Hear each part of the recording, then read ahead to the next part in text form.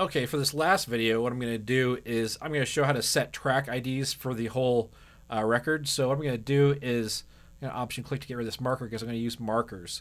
So at the very top of the track, I'm going to hit play and make sure it starts exactly how I want it to. Perfect. So I'm going to just hit at the very top, I'm going to hit the enter key and I'm going to type in 01 plus the name of the track, Without You. So now I'm going to find where I want that second track to start. Probably right where it actually starts. So just hit play here.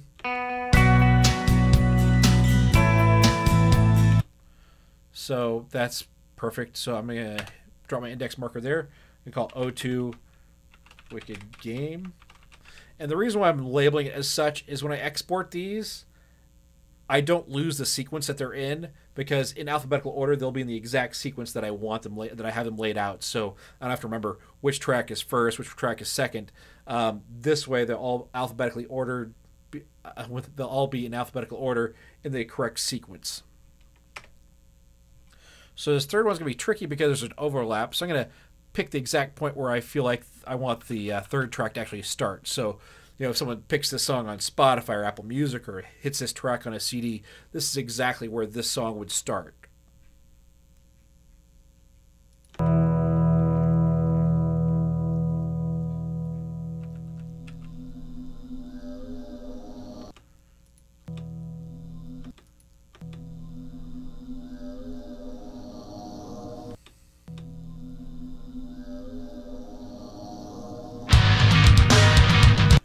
So that's right where my cursor is, where I want to start. I can hit the enter key on my number pad. We'll call this 03 Eternally. And that's all I need to do. I can go to the end and just put an end marker there if I wanted to. If I drop my cursor there and I hit Option Tab, it snaps back to the next previous edit point. I'm just going to label it end. So why I have these in here, you'll see in a second. But what I'm going to do is basically I'm going to bounce these all to disk as one continuous stereo track and then re-import it into the session. That way I can break it up into smaller chunks.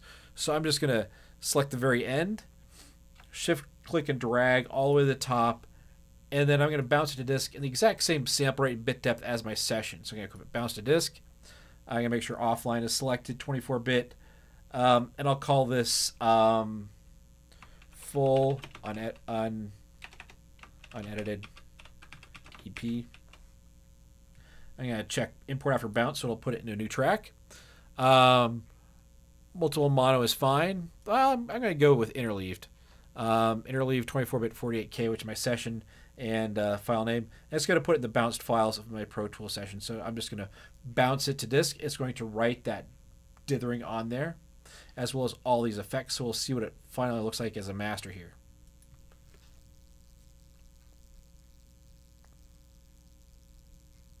The whole thing is 12 minutes and 15 seconds, so it's bouncing rather quickly.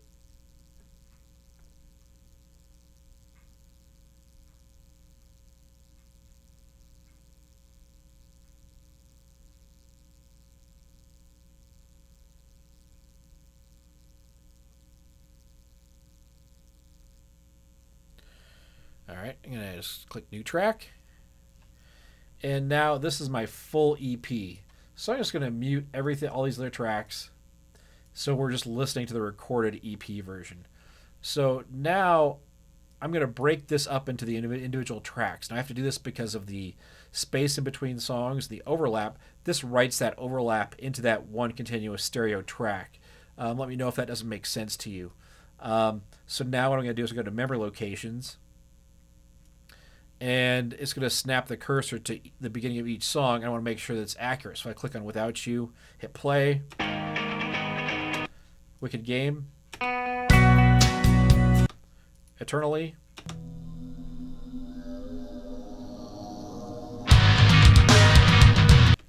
Perfect. So what I'm going to do now is drop my cursor in that track and break those up into smaller tracks that I can then export. So now I'm going to go to Wicked Game. It puts the cursor right where it was. I'm going to hit B or Command E, and that'll break it. Then I'm going to do the same thing for the internally marker. It's going to put that right there at 03. I can hit the B key, and that's going to break it there.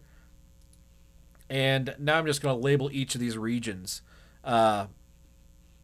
Because as you can see here in my clips window, if I double click on each of these, it just shows just a name of the full unedited EP, so just a different region. But if I double click, I can label that region. So I can label that first one exactly what my marker is. 01 without you.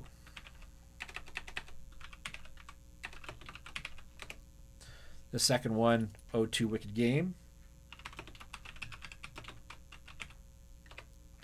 And this third one, 03 Eternally. So with that done, I can now export these as my final masters. So I can click on each of these, and I can see that it's highlighted the 01 Without You, 02 Wicked Game, and 03 Eternally. So now I can go to this triangular drop-down window, click on this triangle, and click on Export Clips as Files. And now I'm going to choose my final form, like a Pokemon evolving into its final form, although its final form is more lossy and smaller, but I guess it's a reverse Pokemon. So I'm going to set my bit depth to 16, sample rate to 44.1. Choose. I'm going to just put it on my desktop here, and Command D, and then I'm just going to make a new folder. We'll call it EP Master Final Exports, or whatever you want to do it. And hit open, and then it's going to export those in this form. Hit export.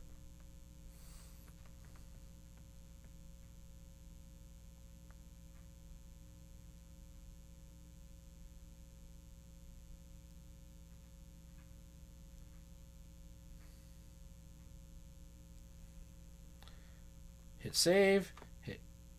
Go back to my Finder. Click new, and here I have my master EP final imports. So these are my final masters. These are the final versions, exactly the way I want them. 60-bit 44.1 with the overlaps and edits baked into the file. Let me know if you have any questions, and if I need to expand this or break it down a little more. This might be the most confusing of the videos.